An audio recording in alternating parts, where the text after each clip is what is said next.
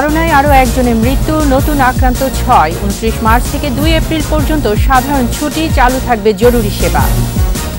Corona নিয়ে গুজব আর অপব্যাখ্যা রোধে তৎপর পুলিশ, মানসিক সমস্যা বলছেন বিশেষজ্ঞরা।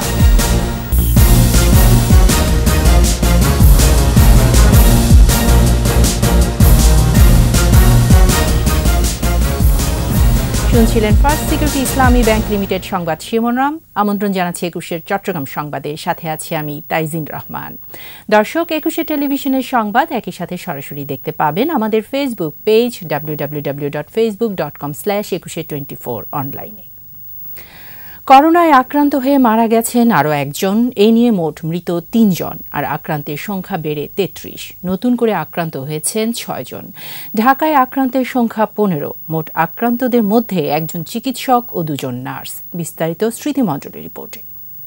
বন্ধুরা, রাজধানীর মহাখালীতে স্বাস্থ্য অধিদপ্তরে কোভিড-19-এর সার্বিক পরিস্থিতি নিয়ে অনলাইনে সংবাদ সম্মেলন। স্বাস্থ্যমন্ত্রীর পরিবর্তে ব্রিফিং করেন আইইডিসিআর পরিচালক মির্জাদি সেব্রিনা ফ্লোরা। বিশ্বে এ পর্যন্ত সর্বমোট রোগীর সংখ্যা 2,92,142। করোনায় নতুন করে ৩ জন পুরুষ ও ৩ জন নারী আক্রান্ত, মারা গেছেন একজন। মোট আক্রান্ত ৩৩ জন, এর মধ্যে একজন চিকিৎসক ও ২ জন নার্স। আইসোলেশনে আছেন ৫১ জন, প্রাতিষ্ঠানিক কোয়ারেন্টিনে ৪৬ জন। তাদের মধ্যে পুরুষ ৩ জন, মহিলা ৩ জন। তাদের বয়স ২০ থেকে ৩০-এর মধ্যে একজন, ৩০ থেকে ৪০-এর মধ্যে ২ জন, ৪০ থেকে ৫০ বছর বয়সের মধ্যে একজন, ৬০-ঊর্ধ্ব ২ জন, তার মধ্যে একজন ৭০-ঊর্ধ্ব। এদের মধ্যে ট্রাভেল হিস্ট্রি ছিল বা দেশের বাইরে থেকে এসেছেন ২ জন, ভারত এবং বাহরাইন থেকে।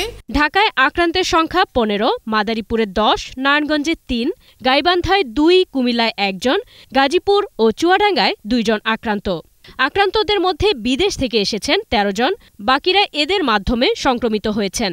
যেই ১৩ জন বিভিন্ন দেশ থেকে এসেছেন, তার মধ্যে সেই দেশগুলির মধ্যে রয়েছে ইতালি থেকে ৬ জন, মার্কিন যুক্তরাষ্ট্র থেকে 2 জন, ইতালির বাইরে ইউরোপের অন্যান্য দেশ থেকে 2 জন, বাহরাইন থেকে 1 জন, ভারত থেকে 1 জন এবং কুয়েত থেকে 1 জন। বেশিরভাগই অবস্থা এখন পর্যন্ত স্থিতিশীল। জনসমাগম এড়িয়ে ঘরে থাকা এবং পরিচ্ছন্নতা মেনে চলার আহ্বান জানিয়েছে স্বাস্থ্য অধিদপ্তর। প্রয়োজন না হলে ঘরের থেকে বের না হয়। নিয়মিত সাবান ও পানি দিয়ে 2 হাত ধোবেন। অপরিষ্কার হাতে চোখ, নাক, মুখ স্পর্শ করবেন না। স্মৃতিমণ্ডল, একুশে টেলিভিশন, ঢাকা। 10 বছর বয়সী। করোনা ভাইরাসের কারণে ২৯ মার্চ থেকে ২ এপ্রিল পর্যন্ত সরকারি বেসরকারি অফিসে সাধারণ ছুটি ঘোষণা করেছে সরকার। এছাড়া করোনা প্রতিরোধে 10টি নির্দেশনাও দিয়েছে সরকার। সচিবালয়ের সংবাদ সম্মেলনে মন্ত্রিপরিষদ সচিব আনোয়ারুল ইসলাম জানান, নির্দেশনাগুলোতে বলা হচ্ছে গণপরিবহন চলাচল সীমিত থাকবে, জরুরি প্রয়োজন ছাড়া বাড়ির বাইরে বের না হওয়ার পরামর্শ দেওয়া হয়েছে।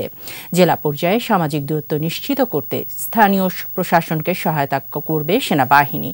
খোলা থাকবে হাসপাতাল ও জরুরি সেবা কার্যক্রম। মসজিদে না গিয়ে বাড়িতে নামাজ পড়ার আহ্বান জানানো হয়। অফিসের জরুরি কাজ অনলাইনে করার পরামর্শ দেওয়া হয়েছে। দরিদ্র ও সীমিত আয়ের মানুষের খাবারের ব্যবস্থা করবে সরকার। সামাজিক ও ধর্মীয় সব অনুষ্ঠান বাতিল ঘোষণা। সীমিত আকারে চালু থাকবে ব্যাংকিং সেবা। প্রথমটি হলো আগামী 26শে মার্চ যে সরকারি ছুটি, তার সাথে 27, 28 2 দিন যে সাপ্তাহিক ছুটি আছে, এর সাথে সরকার 29শে মার্চ থেকে 2রা এপ্রিল পর্যন্ত 2020-এর সাধারণ ছুটি ঘোষণা করেছে এবং তার সাথে 3রা এবং 4ঠা এপ্রিলের সাপ্তাহিক দিনগুলো এই বন্ধের সাথে সংযুক্ত থাকবে। তবে কাঁচা বাজার, খাবার, ঔষধের দোকান, হাসপাতাল এবং জরুরি যেসব সেবা আছে তার জন্য এগুলো প্রযোজ্য হবে না। এই সময়ে যদি কোনো অফিস আদালতের প্রয়োজনীয় কাজকর্ম করতে হয় তাহলে তাদেরকে অনলাইনে সম্পাদন করতে হবে। জনগণের প্রয়োজন বিবেচনায় ছুটিকালীন সময়ে বাংলাদেশ ব্যাংক সীমিত আকারে ব্যাংকিং ব্যবস্থা চালু রাখার প্রয়োজনীয় নির্দেশনা দিবেন। করোনা যখন বিশ্বব্যাপী মহামারী আকার ধারণ করেছে, ঠিক তখনই এক শ্রেণীর মানুষ নানা কুসংস্কার আঁকড়ে ধরে বসে আছে। আবার সামাজিক যোগাযোগ মাধ্যমেও গুজব ছড়াচ্ছে এক শ্রেণীর সুযোগ সন্ধানী। পুলিশ বলছে, গুজব রটনাকারীদের বিরুদ্ধে সজাগ আছেন তারা।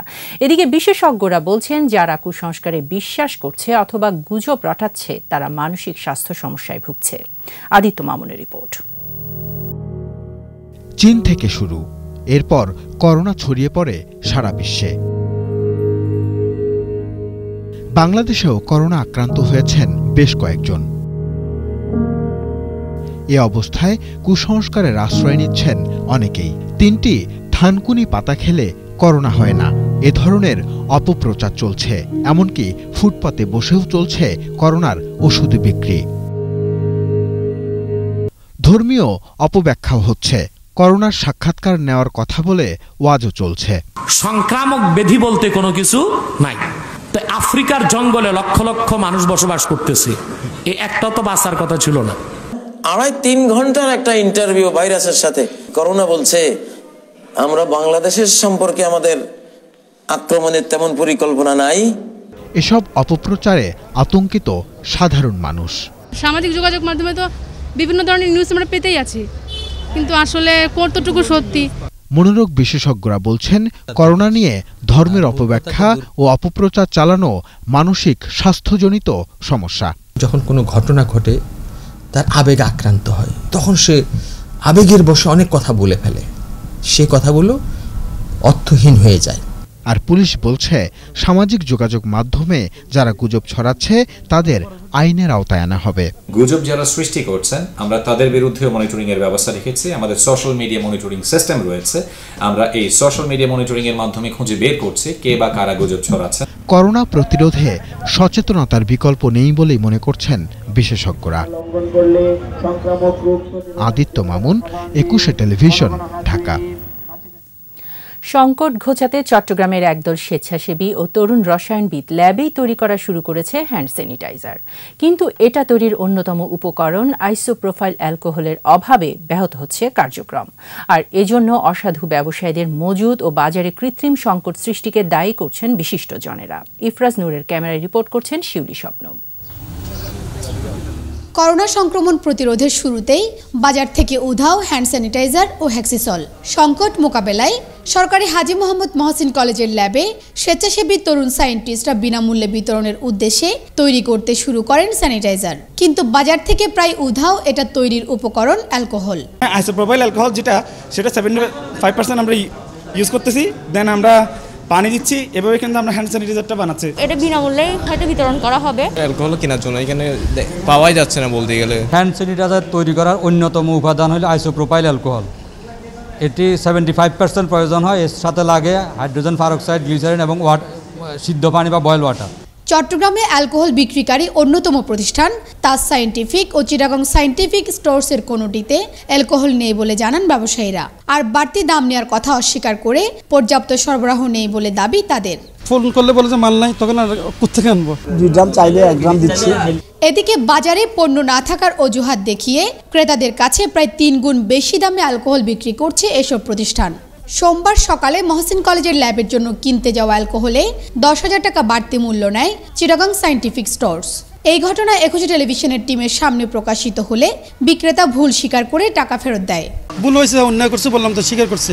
করোনা সংক্রমণ রোধে জরুরি ভিত্তিতে অ্যালকোহল আমদানির পরামর্শ বিশেষজ্ঞদের। পাশাপাশি অসাধু ব্যবসায়ীদের কারসাজি রোধ করতে প্রশাসনের নজরদারি বাড়ানোর তাগিদ।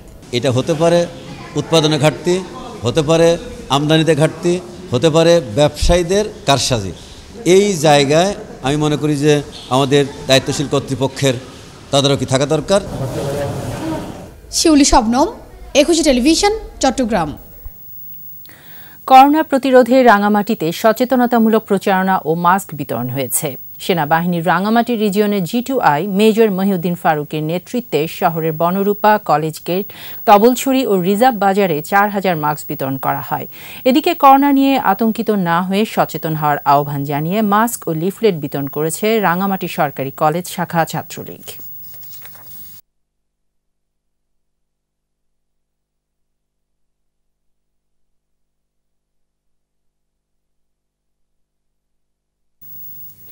শেষ করছে একুশের চট্টগ্রাম সংবাদ। তবে যাওয়ার আগে ফার্স্ট সিকিউরিটি ইসলামী ব্যাংক লিমিটেড সংবাদ শিরোনামগুলো জানিয়ে দিচ্ছি আরও একবার।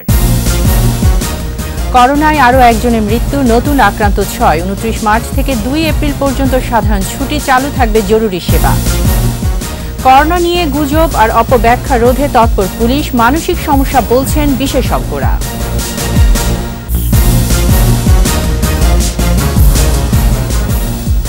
সর্বশেষ খবর জানতে ডায়াল করুন 2021 নম্বরে আর ভিজিট করুন ekushe-tv.com এই ওয়েবসাইটে। এছাড়া ফেসবুকে লগ ইন করতে পারেন facebook.com/ekushe24 অনলাইন। এতক্ষণ সঙ্গে থাকার জন্য ধন্যবাদ। পরের সংবাদ সন্ধ্যা 7টায় দেখার আমন্ত্রণ রইল। একুশের সঙ্গে থাকুন।